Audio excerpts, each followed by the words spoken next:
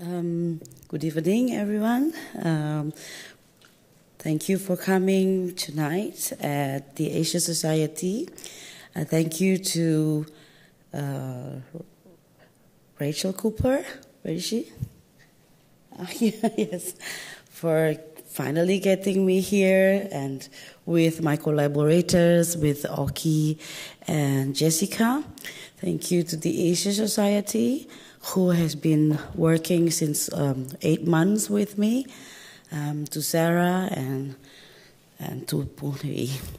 Tonight I would like to share, first of all, I apologize with my English, but I try my best, and with my recovering from jet lag, I hope I still can speak properly tonight.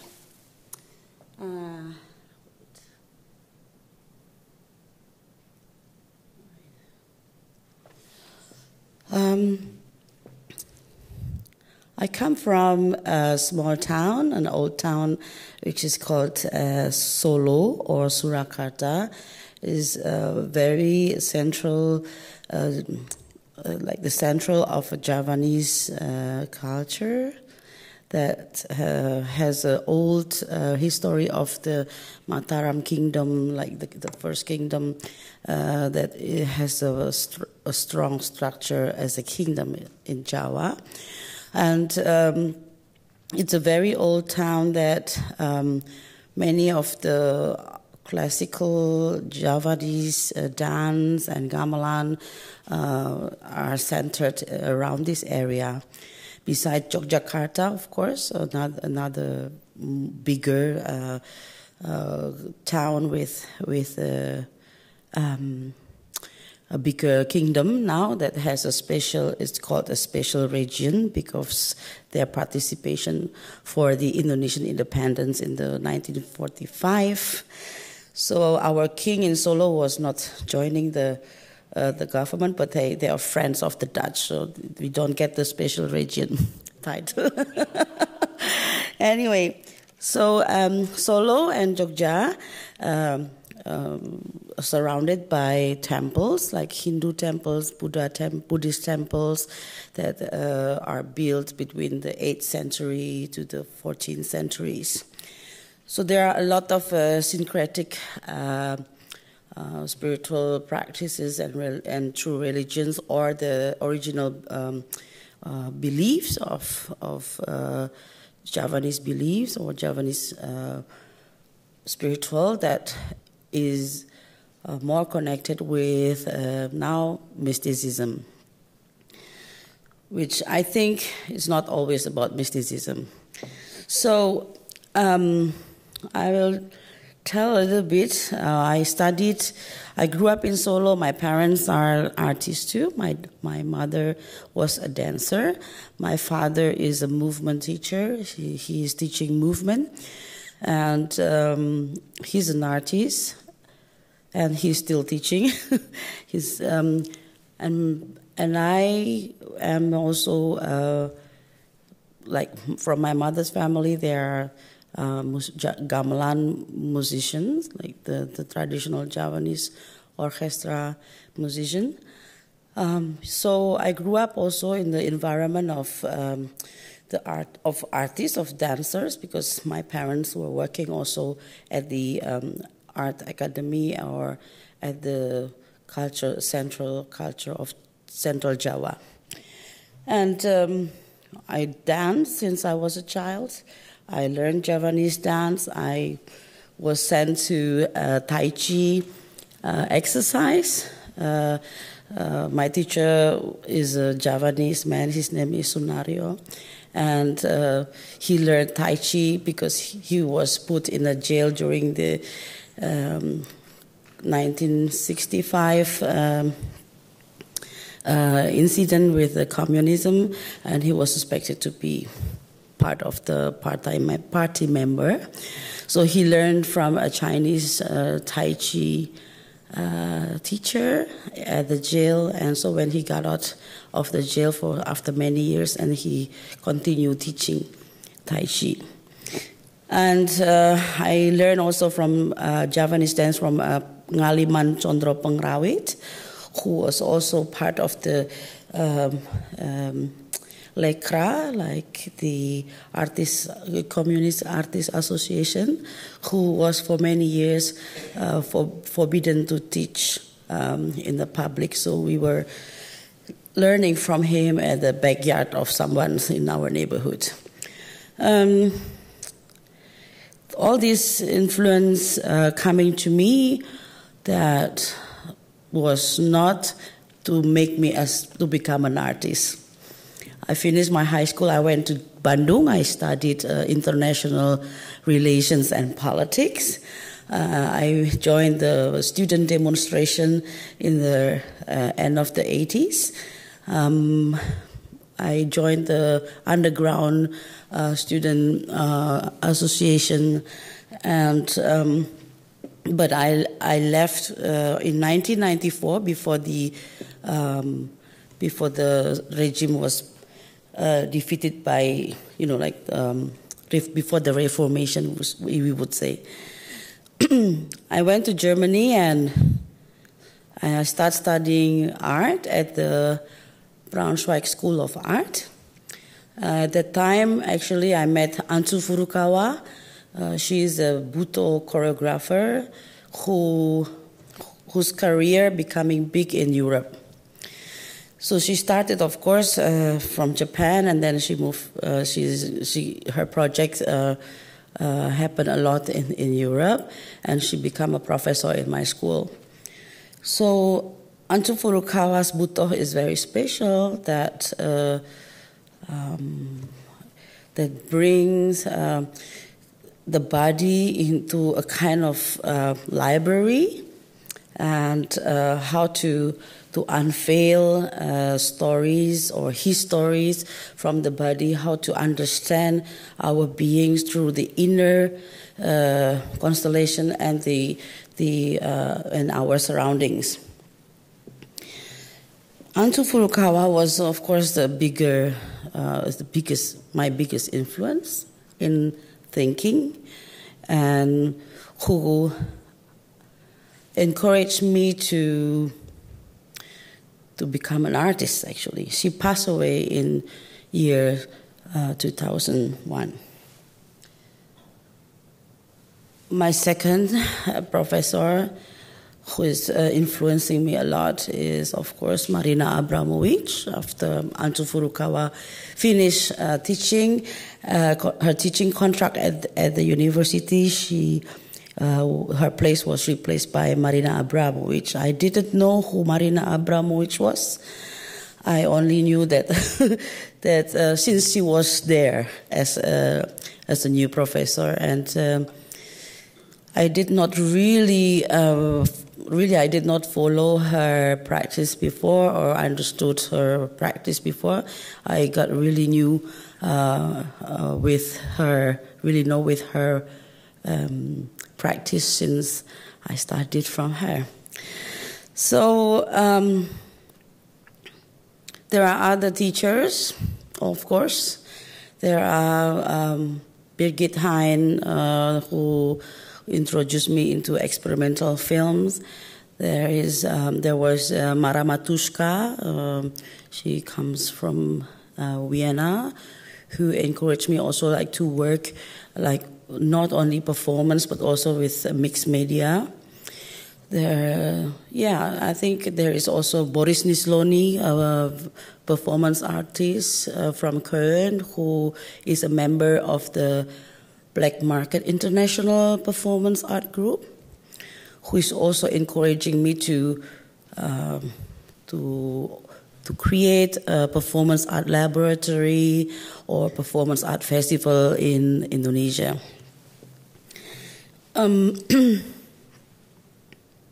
My practice is traveling, is changing since since my student time until now. I'm seeking for something that art is not only to produce object or a choreography piece or or a performance piece. So I'm seeking something that art has a strong meaning to become a mean to be closer to the people or to life. So I am not very, I think my relationship with the medium is also growing. I'm not only using my body, but I'm also dealing with, now working since 5 years, also with dancers. That means I have another task to understand how to borrow somebody else's body. So this I need to be very, very careful, and because they are not my body, they have their own containers, they have their own background, they have their own history. So for me that is very exciting, because to be a performance artist is always like, mostly you perform alone, mostly is very, you are alone, you are traveling, you perform alone, you travel alone, you think alone, everything you do it alone, and you go back home alone. And sometimes you are really alone at home. So I think for many years it's been a very long, lonely journey that is also like a quality of, how do you say, it's this journey quality is teaching me a lot how to be, how to give myself, my body back into my social surrounding. So that's why also I decide to go back and start making, creating activities or event or project in Indonesia since 2007. And then definitely I decided to go back and open my studio in 2012. Because I need to be connected with people. I need to share a spirit of learning, of creation with my friends, my artist fellow, younger artist fellow in my hometown. And I think for my capacity, Solo, my hometown is realizable. Yeah, it's possible to make it. In Germany, it is very difficult. So for me, this body has a very simple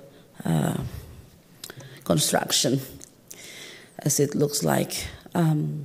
Luckily, I'm healthy until today, but it is always, for me, in every part of the body is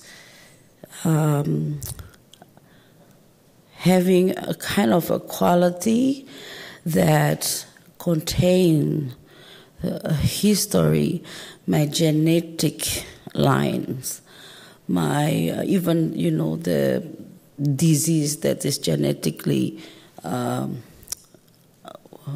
transported. Yeah, but it also remembers. It also keep all happening or events. It leaves traces of the past. It becomes a source of thinking, of inspiration, of something that is opening up into a new kind of landscape. So the practice of butoh has brought me even deeper into the world inside the body. It's not about the presence of the body, but how the body is able to we becoming. It's becoming. When you perform, it's not you show something, but it's how you become. And I think it is a practice that is differs a lot from, for example, when I dance traditional dance. Although we have also, in the traditional dance, we have the concept of taksu. Taksu is like the center aura or center presence or energy that is appearing during the presence in the presentation. So every taksu can be trained. This is how I also learned from my school.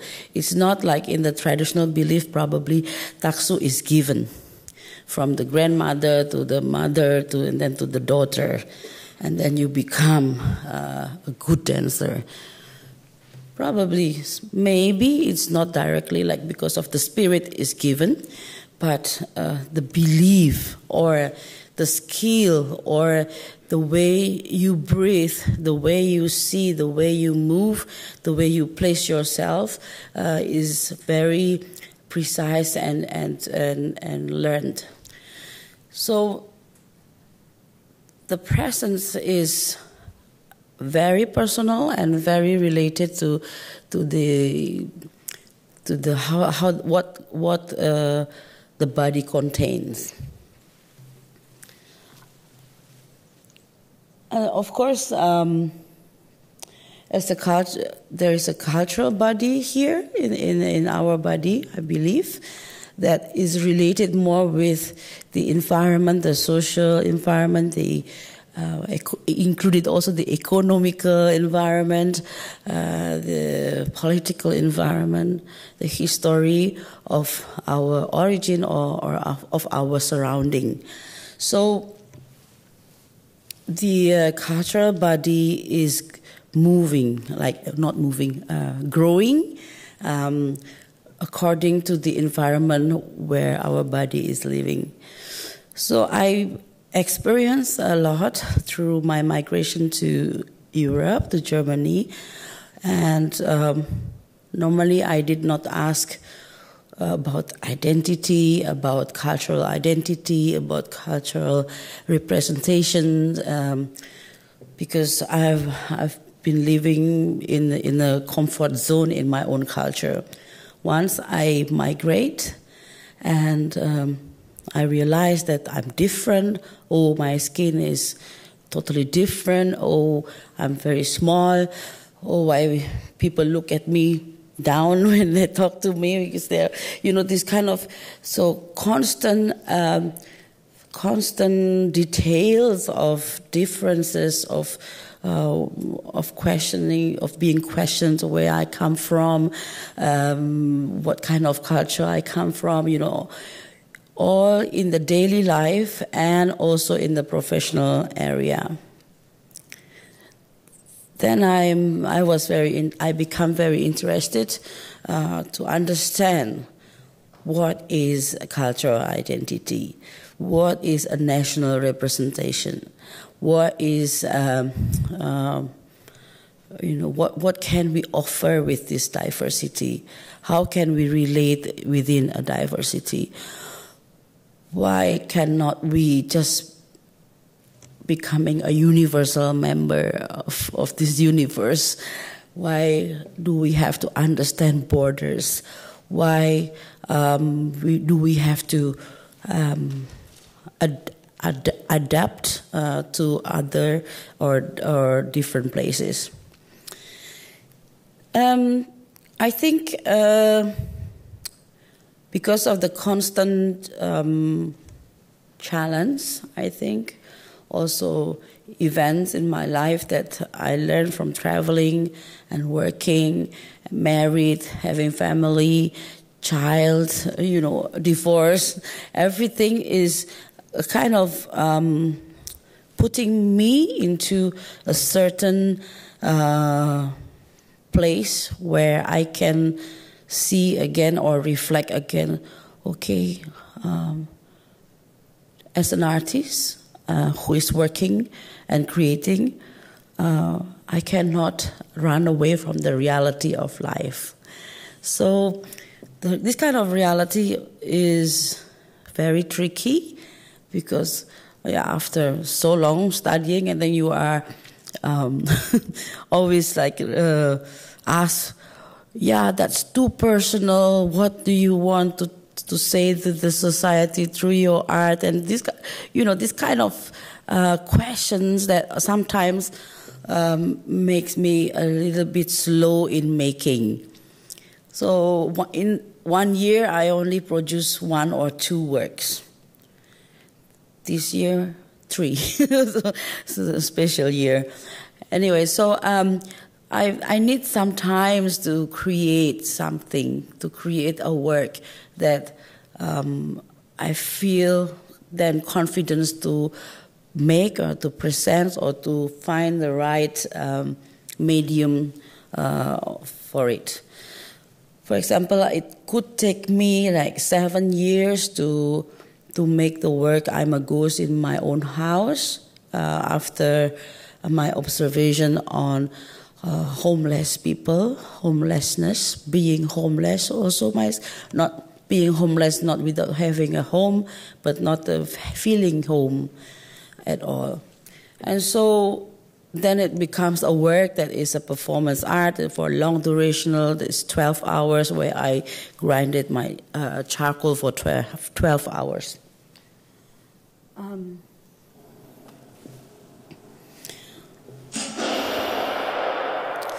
This is one of my last work from 2017. It's called Transactions of Hollows, where I shoot arrows, 800 arrows within 2 days into a white wall.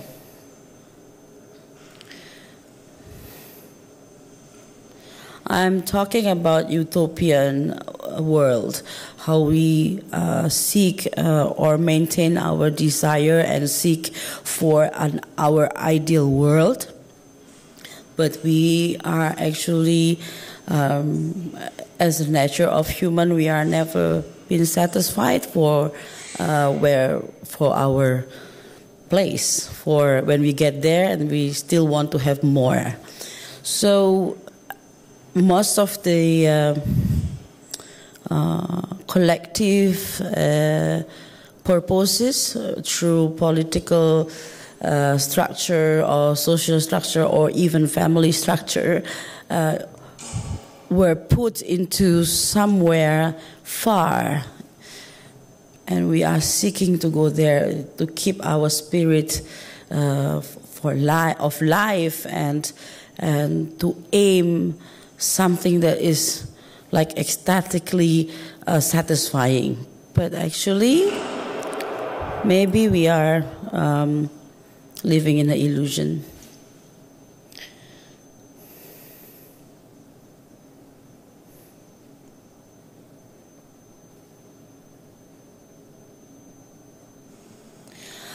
I am learning that traditional art has a very strong position in my country,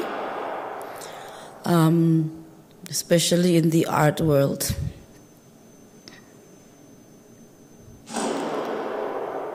But I don't feel I belong to the traditional culture. My daily life is not very much engaged with the traditional environment. But then I question also very often, what does it mean to be traditional? Because I think it's part of the illusion, like to keep a traditional as a form, kind of preservation. Because tradition is not to be preserved, it's to be maintained, I think, rather than to put it like in a museum. but we are living. We are not living in the museum.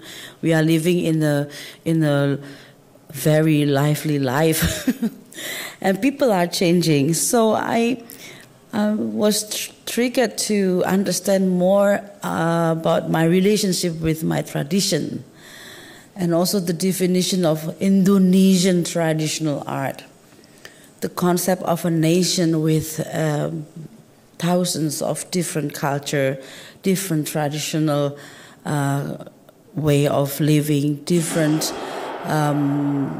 background, language, and everything. So we are so diverse, but we were supposed to have a kind of understanding of Indonesia. So in the beginning of my career, I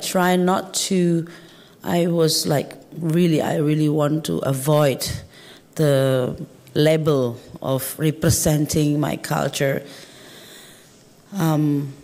Of course, it's not easy because everybody is like when I perform expecting something Indonesian, but why? Why do you expect me to do like traditional dance or something traditional?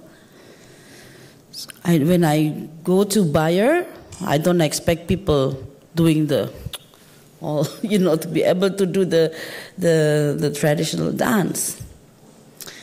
So, and then different kind of questions. What was the influence of the colonial way of thinking, and what happened in the post-colonial time? I'm always living in the kind of this AG area to question all of this journey that is, if we track back what happened in the 16th centuries until now. What happened in the 16th centuries or before in Europe, and what happened in the 16th centuries and before in Indonesia, and after 16th centuries. So the Jesuit arrived in Indonesia in 1511. It has brought it imprints through the Catholic, and also then through the travel of the Portuguese and Spain, the European journey going to Southeast Asia, slowly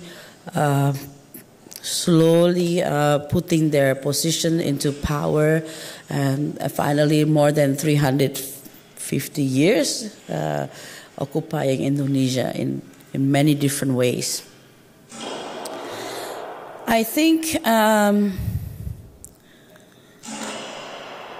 for example, there are so many reasons why I try to avoid the concept of cultural representation. Nowadays, I think we need to think again, and we need to have more understanding what does it mean, cultural representation. In the contemporary world, in my contemporary art surroundings, probably in the visual art, probably it's a little bit advanced, I hope. But I think, as far as I understand, in the performing arts, is still not like that. The question of what is Indonesian contemporary art, what is Indonesian contemporary theater, what is Indonesian contemporary dance, is still put in question.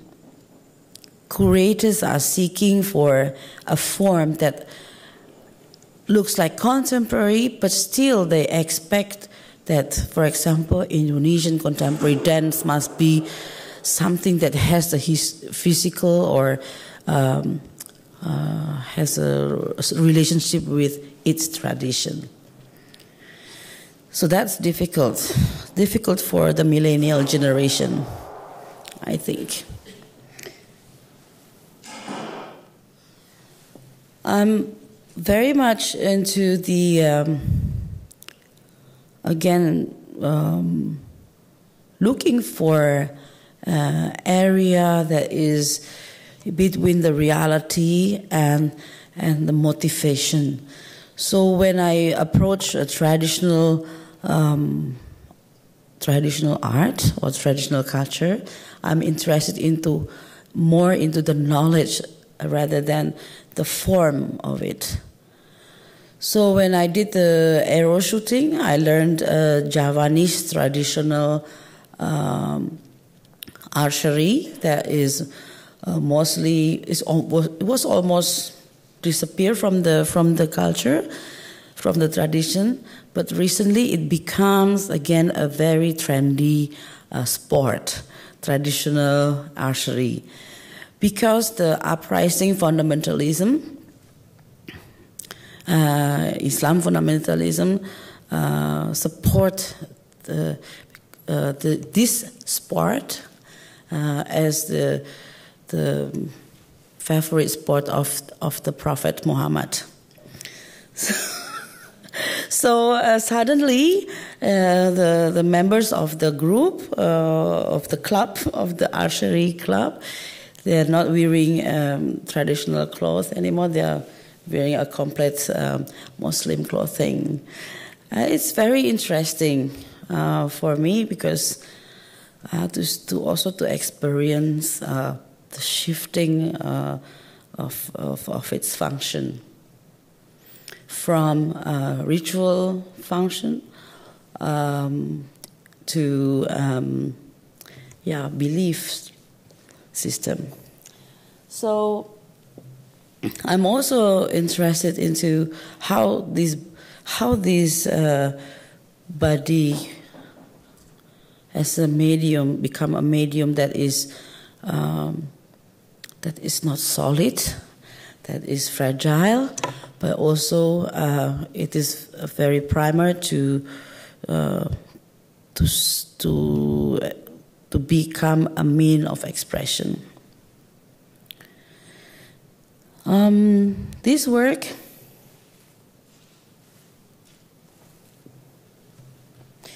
is about being, I don't know what, nauseatic.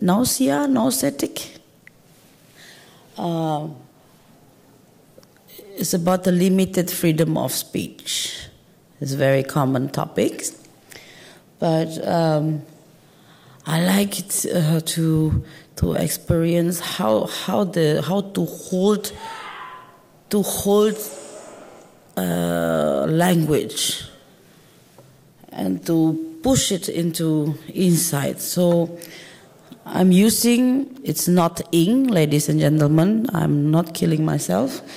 I'm not one of performance artists who is torturing bodies. It's a food coloring, don't worry. It's a food coloring that I use to spit. I spit the color and put it and express it into white papers. Why is it so short? Oh yeah, it's only 1 minute.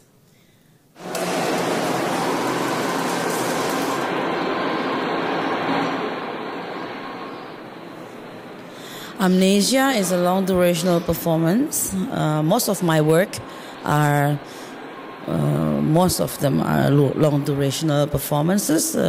It's trend between 2 hours to 12 hours to 8 hours a day time, 1 week or 2 weeks or something like that. It has to do with endurance. It's not to become the winner of Guinness of Record, but I like to enter the time and the freedom to enter time and to experience or to share the experience of change. So to be able to see some changes, we need time, and my body needs time to develop and to become a becoming body. And Amnesia is one piece that I that was inspired by the failing reconciliation that is still a topic in my country regarding to genocide events, but not only that happens in Indonesia, but I think around the Second World War or before happened in many, many, many countries. The feeling of guilty, the feeling of distance between the history and the present, and the transported guilty feeling that happens until today is something that I think very special. So I show a black shirt. After one black shirt I put on, and then I went to the background in the wall, and I start to mark with charcoal, white charcoal, and with chalk, not charcoal, chalk, and say I am sorry. So one by one, I'm sorry, I'm sorry, I'm sorry, I'm sorry. And it happens, it's a 5 hours, time 2 days.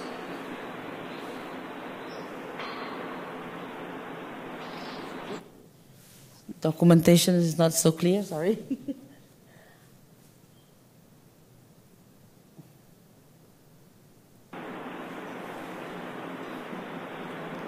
See, and then actually I have the better version. Why I don't understand why I have it. At the end, the wall is filled with the marks. So I like it when I work to make a performance that people do not think the same like me. So my task is not to occupy the audience mind with the same thinking or intention like when I'm doing the performance itself. So I'm always expecting actually I expect nothing, but it would be good if people come, the audience come, and they develop with their own space of thinking, of feeling, and they become themselves too. So some of people remember this as like the reminder to their mom. Some remind them to their lovers. So it doesn't have to do with the history, but just a common feeling of being sorry, which is I like.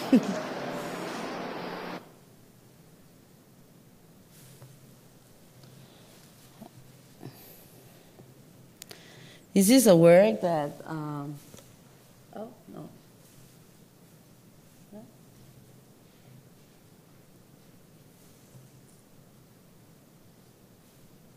Already 30 minutes. Okay.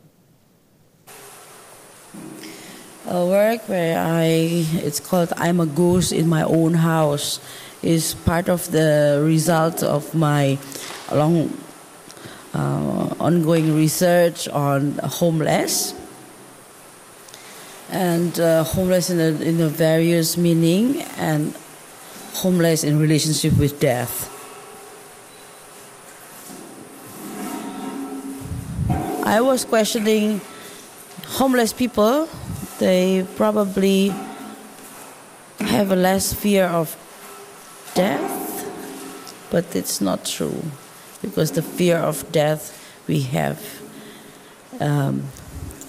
Everybody has, probably.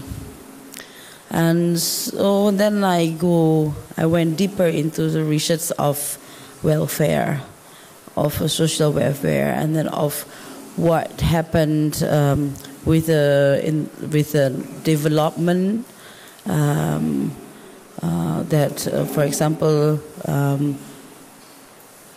like how the United Nations, for example, measure well-being of the world's member.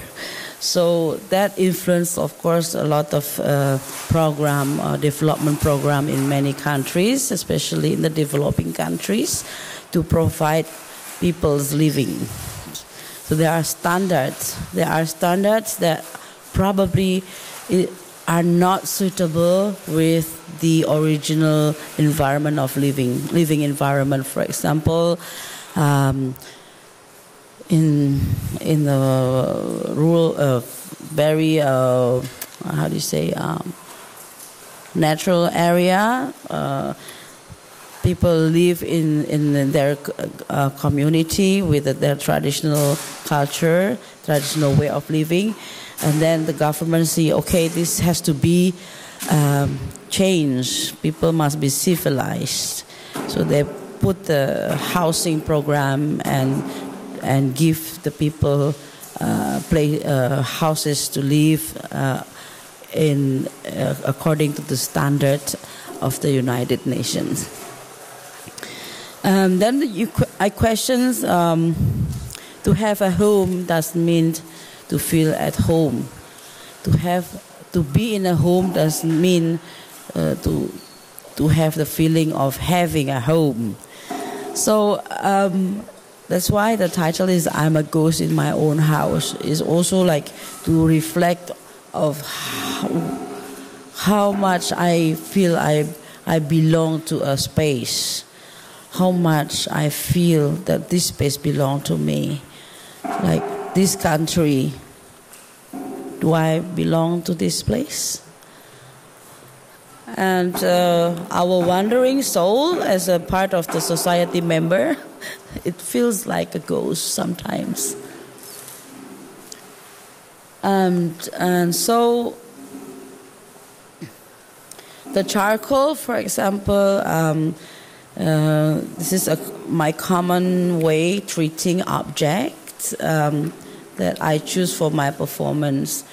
They are not necessarily functioning as it is, but I treat them rather as a symbol or representative of thinking. And charcoal for me is a good material that symbolizes death. Death, we philosophically, or some beliefs, we believe that we are facing several deaths in our life. That means probably death of an era, death of life phase. Skip a little bit.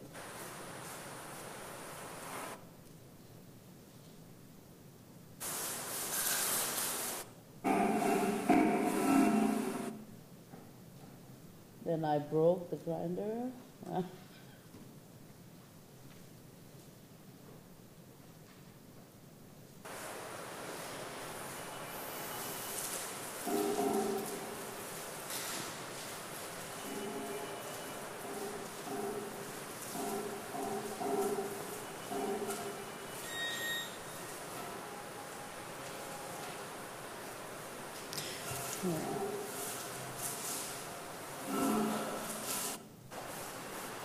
After 12 hours, I look like a ghost myself, really. I disappear among the dark charcoal.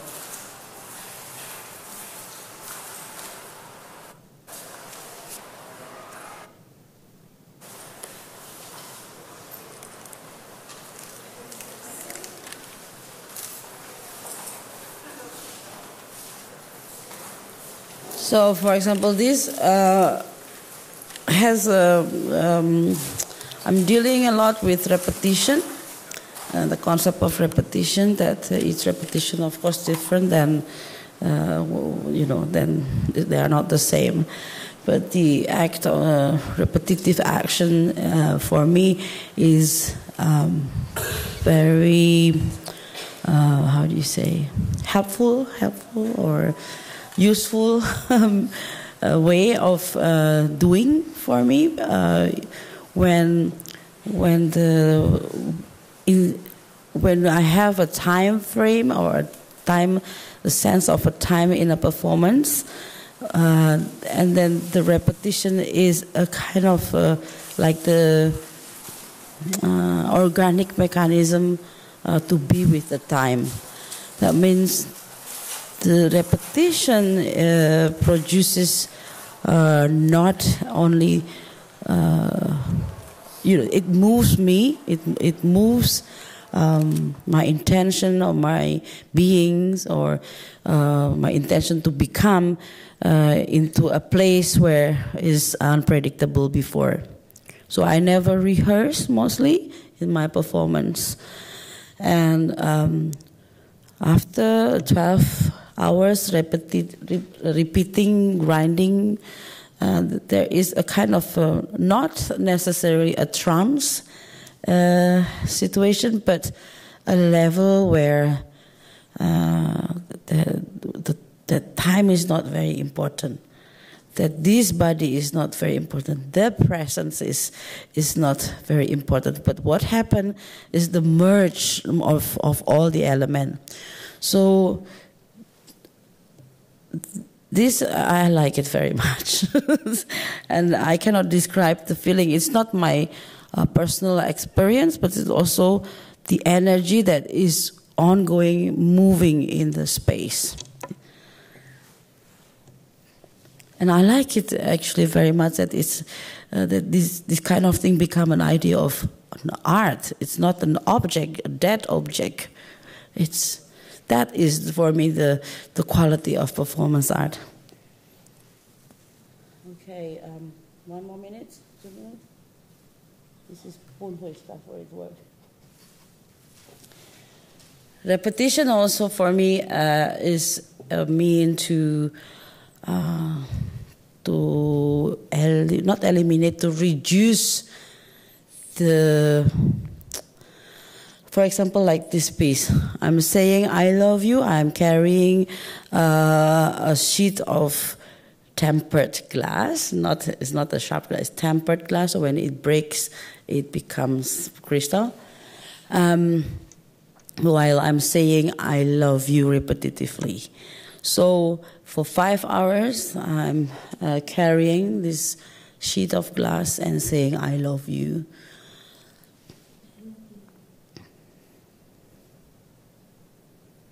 It doesn't mean it's a melancholic romance or, it's about I love you, but it's a world press that people use sometimes in my village neighborhood. They say, I love you to all my Western friends who come. They say, but they don't know the meaning of I love you. It's just a very worldly common press that everybody can express. But when I repeat it for 5 hours, then it becomes thousands of or hundreds of I love yous, different way of I love yous, and it becomes, and the meaning of I love you also reduce, and it becomes somewhere or something that is nothing to do with I love you. So it has a kind of it leaves a kind of substance that probably merge with the feeling, between feeling and the energy of the space. I hope I'm not talking too complicated. I try to explain.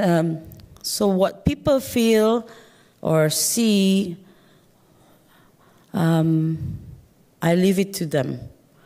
So sometimes public come to me and try to help because they think I'm a fragile woman, suffered from love, and love is fragile, and then the empathy appears from the public, and they try to help me with the glass.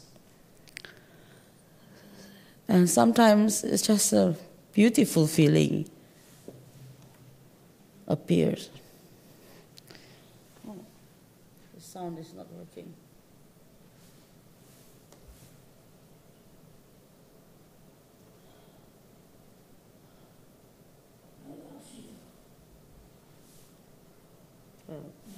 It's how much? 70 pounds. Yeah.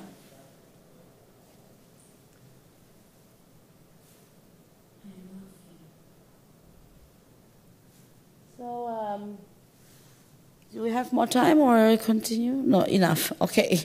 There are many works that I want to show, but not enough time. But yeah,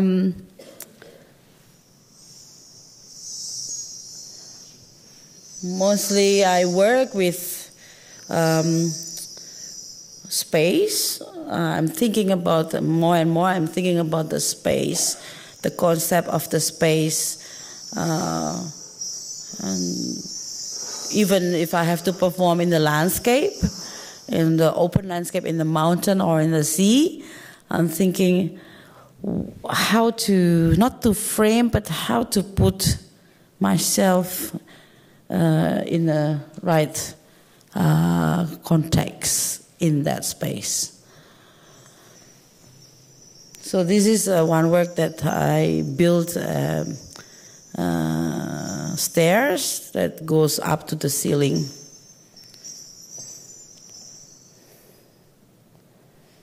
Okay.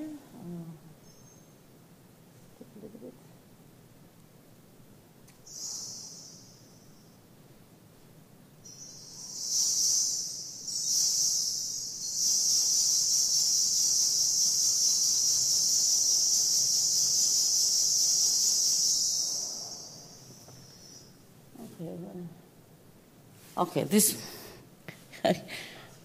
last one. This is one of maybe people talk about this work in the social media quite strong and debate about it. Is it art or not? Or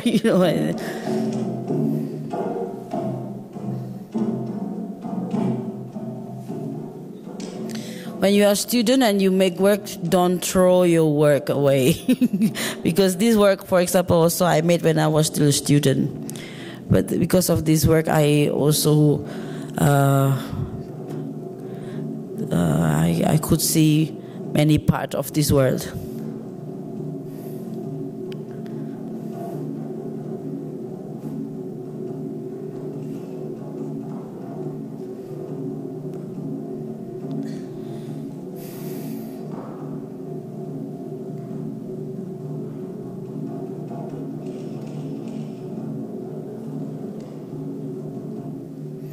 This was at the Hebel Theater, now is famous as Haus am Ufer in Berlin.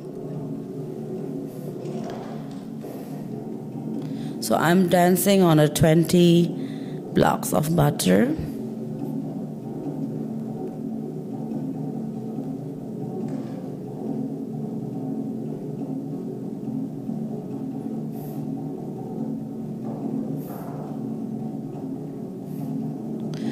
And the music comes from Makassar, Gandrang Makassar, where I work with a musician from Makassar, Deng Basri Sila. And I asked him, please bring me to have a walk on the street, to the market, to the shores. And so he created a kind of a daily landscape from his traditional patterns, because the Gandrang play is very limited. I mean, like the patterns are very limited, but it is a music that can be played like 3 nights long non-stop. 3 days, 3 nights, or 7 days, 7 nights.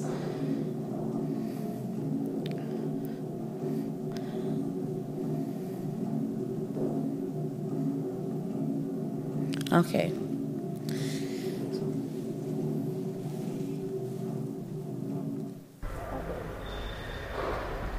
How does it end? Sorry? How does the butter dance end? It ends normal. How to say? It ends. I show you.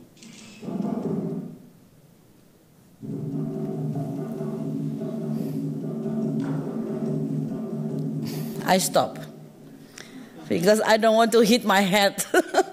So I keep as long as I'm still conscious or aware, or like at least still able to hold the control, because that's the sense.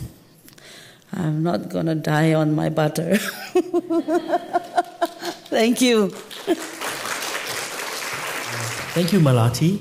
Thank you. And having known your work for quite a number of years, as you say, it's really quite interesting to see how it has developed and changed over the years, and especially in recent years since your move back to Indonesia, how it's branched into, for example, you as a choreographer, you in a sense stimulating the performance of other bodies, and also you setting up your platform of your studio to also train other performers. But I think it's wonderful that we ended with butter dance, something at the beginning, because that is linked to the first question that obviously, I think it's very obvious, but I thought it's quite interesting to end and, in a sense, to start this part with that, which is the fact that work, when you first see it, when it starts happening as an audience, a lot of times the first reaction is you find it quite funny, like somebody is falling, is slipping on butter, you're dressed quite elegantly or sexily in this case. But after about 10 minutes, it stops being funny. Yeah. When you start the feeling that the performance starts to pull you in, and you get the sense that, oh, this is serious. And like you were talking about the music seems to, in a sense, not have a beginning or an end. It can just go on, and you realize that this thing that is happening is just going to go on. Somebody is going to fall. You could hurt yourself. So I wanted to start by saying, and you started your presentation on this thing about the teachers that studied, that you studied with, and how you train. I think it's very interesting because, back in Asia, one of the biggest things that we always have to tell students in art school is performance is the most difficult form. It sounds very easy. And I think Melati's practice is quite interesting in that at points in time you really begin to see what is the result of the training. So I want you to say a little bit also about, because you once told me one of the things you learn is how to fall. How to fall. So all these things that in terms of the physical practice itself, what was the training like? And what was the objective? Is it simply just so that you can endure, or something else? So different mixtures of techniques, of course. It's nonsense if you say performance art doesn't need to have a technique. It has to be like that, as your body as it is. Of course, it's not a dance or a theater that you have to have a certain ideal figures. But the training, the specific training, the physical training I'm using until now is the influence of the butoh training.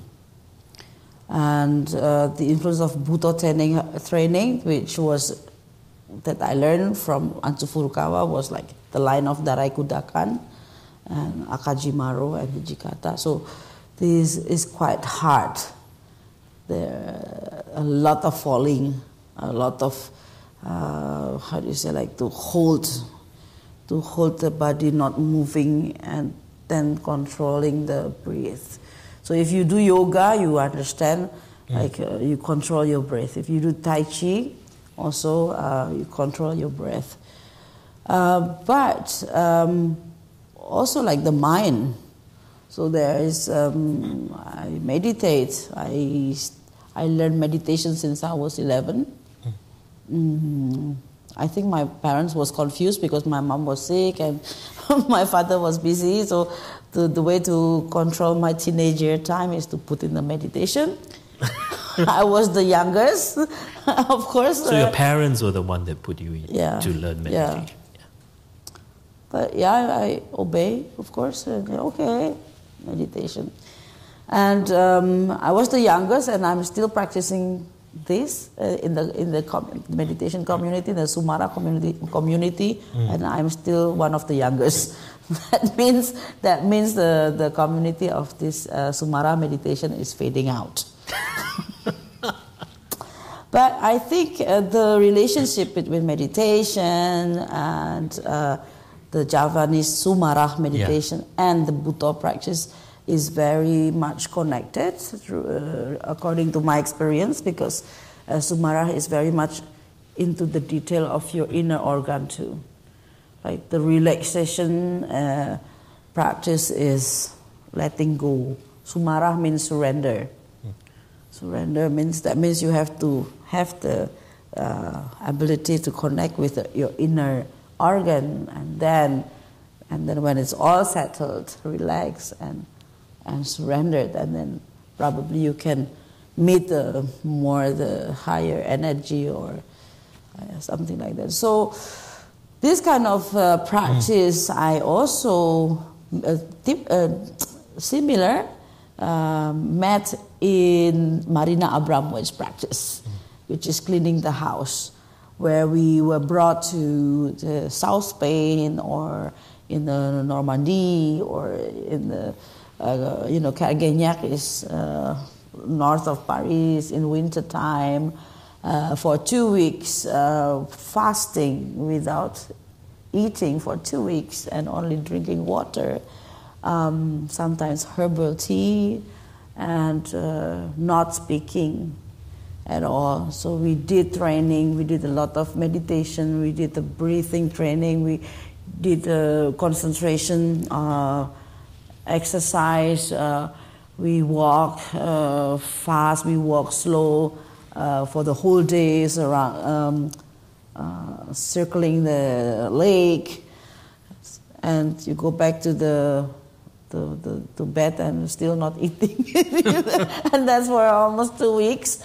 And so I wonder that my life is probably a little bit funny with my background, and then I went to Europe, and then I met this Serbian teacher who is teaching me, all this kind of exercise that is in Java, for example, is common to become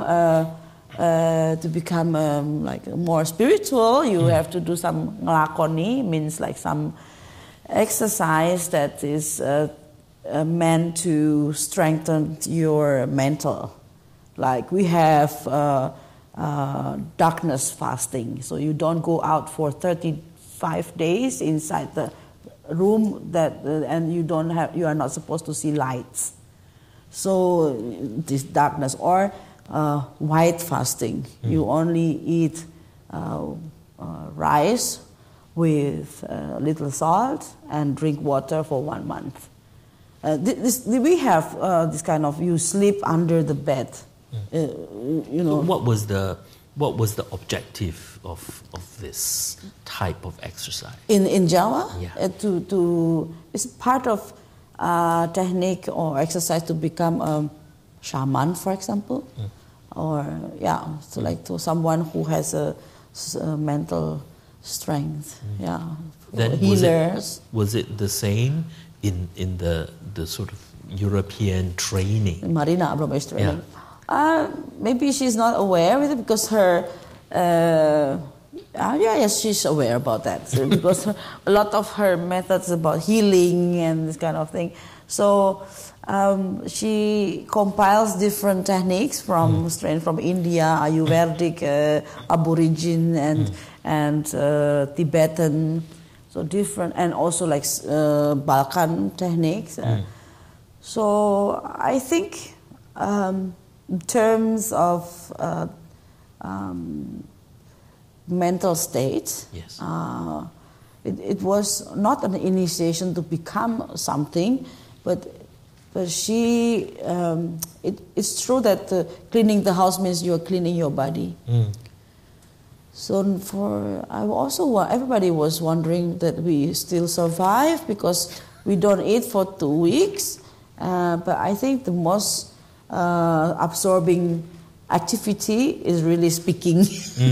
If we speak a lot, we are becoming easy tired. Yes. So it's really interesting that you're from your cultural background, you are exposed to certain kinds of practices, but when you actually were as part of your formal training, that means in art school, basically, it's interesting that what you were taught also has a kind of similarity or some sympathy and empathy with that. So I think that really intrigued me in a sense that in this kind of practice, and if you look at the training, that really it's very syncretic. And even though we talk about being culturally specific, it is culturally specific, but at the same time there is a kind of connection across cultures, and a kind of, even if the names are different, there is a kind of empathy towards different types of practices. And it, like you said, it's not really about producing something, an object, but more like a kind of building a kind of capacity to do things. And I think that partly sort of explains also the intensity of especially your long durational kind of practices. And I think the videos will give a very strong sense of that, particularly by the time of I'm a Ghost in My House, Butter Dance, as well as, of course, I Love You. I think it's very, very emblematic of that kind of thing. And I like this concept that this is art. It's not a theater, it's not a dance, it's the art of doing, the art of, it's a happening. And it's expressing, I think what you seem to be doing, especially when you look at I Love You, is expressing a kind of life, and part of it, I think it's the endurance and the challenge of that act of, keeping afloat the glass, When we begin with, when I choose performance art, someone told me, okay, you're not going to be rich from your art. Because then one you choose because you are not selling anything. You're not, you don't know how to sell at that time, Nowadays, yes, I know. Because I think we can't all be Marina. No, because I think we also, our performance artists need to survive too. And there is a way also like to deal with the markets. Not the relics. The relics or the documentation. Or, like the photography. Even though I think the market has caught up with even performance as a form, even though historically performance art, because of its nature, because of its process-driven nature, and also the fact that it's ephemeral, was always, seen as one of the last of the so-called pure artistic practices, which cannot be easily commodified or commercialized. But I think, as you said, the market has caught up and found a way also to deal with it. After 20 years, I think, okay, is there a way? Like something like, okay, because, I think that's a difference than when you're just begin your career in performance art and then you create a performance art for sale. You don't even know or sure about the genre you are doing, but you want to make commodified object or work, and you make a edition immediately of your performance, and I think that's a bit dangerous. So I think we have time for one or two questions from the audience. The gentleman there and then the lady. Could you stand up and just say your names? Yeah. And there's a mic coming through. My name is Steve, and I would like to come back to the beginning of your presentation where you showed the video of the archery. And when you spoke, during that time. You talked about the greater culture, the greater Indonesian culture in which the archery had a very strong component in that culture, historic component. So my question is that historic context, or is the meaning of the archery obscured when you take it out of the context and put it uniquely by itself as performance art? Is that greater meaning, is the depth of the meaning obscured when people are just watching this component without a context? And related to that, what is the meaning for you of the very slow movement during that time? Thank you. Very nice question. Thank you. I made it. Yeah. I have decided to use archery as part of the doing of the performance, and the object that I'm using, the tool that I'm using, because of course it relates to a survival tool from the ancient time. And after the stone time, I think the Stone Age, the archery is one of the main tool for hunting. Yeah. And what I like is the reflect of our modern audience. They are still afraid. There is a sense of danger. There is a sense of danger when they are with me in a space, and the action of the arrow shooting is still giving a feeling of insecure, dangerous. So they move always behind me. When I start like this, and then the people reflectively moving behind me.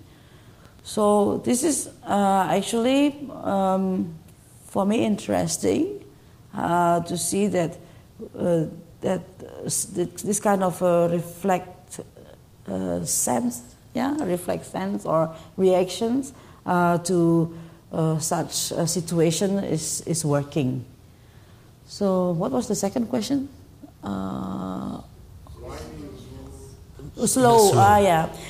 I need to move slow to keep my focus, because this object is dangerous. It has a metal thing. It's a real weapon. Yeah. I think what you don't see in the video perhaps is that the space is an enclosed space. It's actually not a big space. So I think part of the video you can see the audience literally is constantly moving every time you are. You are moving, and you do feel quite tense being there with the artist, also because we don't actually know where you're going to next, and it's a long performance of like what you said, 700 arrows, 800 arrows, 800 arrows, and I mean, at least in the version in Singapore, you shot until your fingers were bleeding. So, you had all these red blood on the floor. So the sense of danger, I think, and that part, that's interesting because it's not so much a cultural kind of variation in terms of culture, but a very innate sense after a long period that there is this very potentially very dangerous act going on, and you are sort of locked in this room with the artist. But somehow I'm aware to keep it decent and quiet and in frame.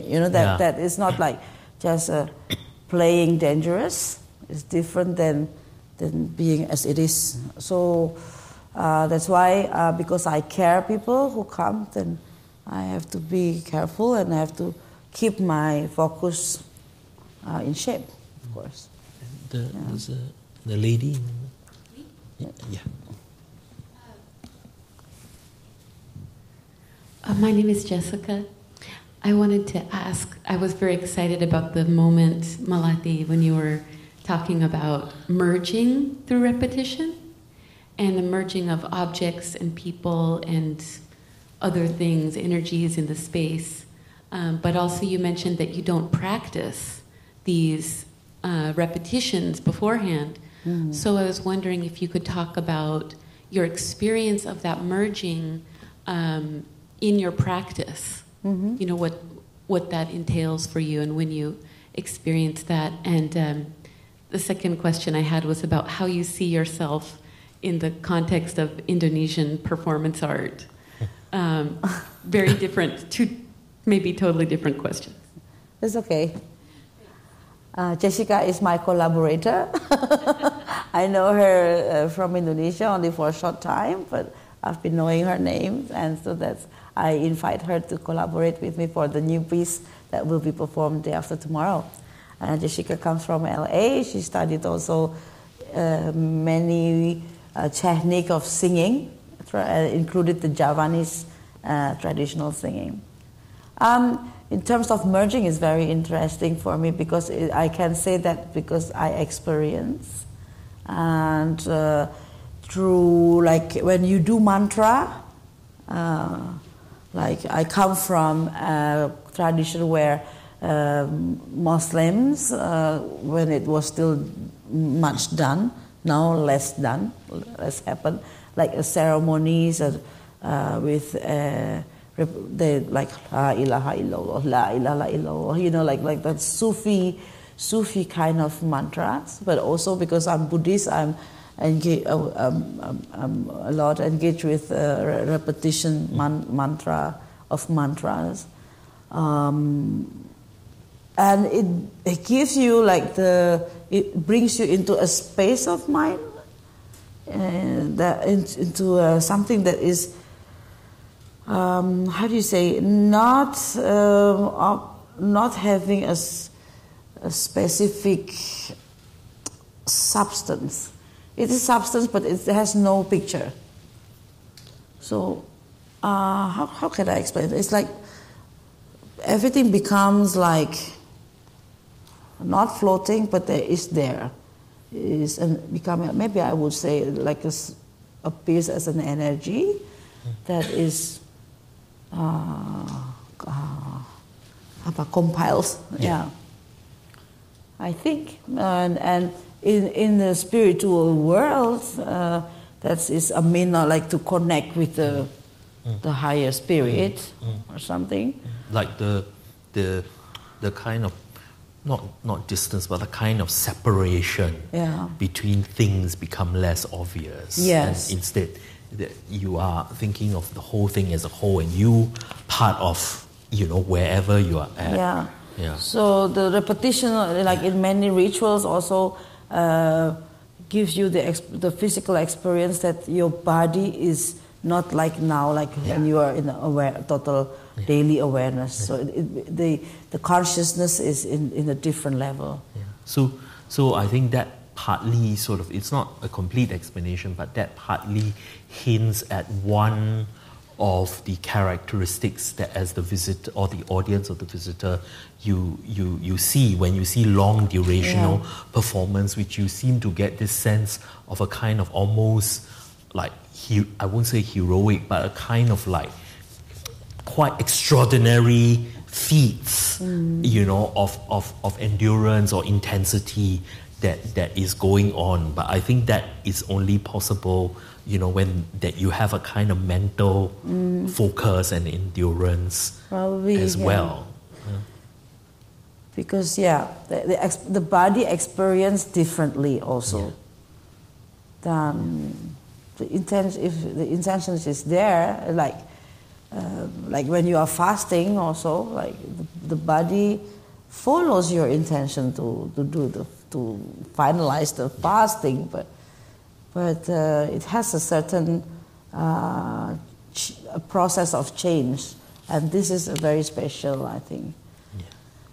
And me in Indonesia as a performance artist in the performance art environment, of course, in the beginning they say, yeah, I'm not Indonesian artist because I'm not the product of Indonesian art school. So, so I'm a Western artist. In Germany they say, I'm not German artist, I'm Indonesian nationality. So that's not so important now because I think the appreciation on performance art is still very limited. There are not so many artists doing performance art. But now, like in Bandung or in Jakarta, there are younger people more and more doing like kind of a conceptual performance that probably, I think, yeah, another kind of practice that follows, you know, like what is now becoming trend also. Since Anna Imhoff received Golden Lion, and you know, like Tino Segal received Golden Lion, and then young people also like are getting more interested into, oh, performance art can be in Venice Biennale, and it has been already a long time ago, like John Jonas or other performance artists have been there. But now the interest is coming also what is becoming, you know, like now the art fair also show performance art. So probably economically is a hope. Maybe. But for me, I think if I get money, I thank you, God, thank you, people. If not, I never think about having money, making money from performance art. That was maybe a mistake.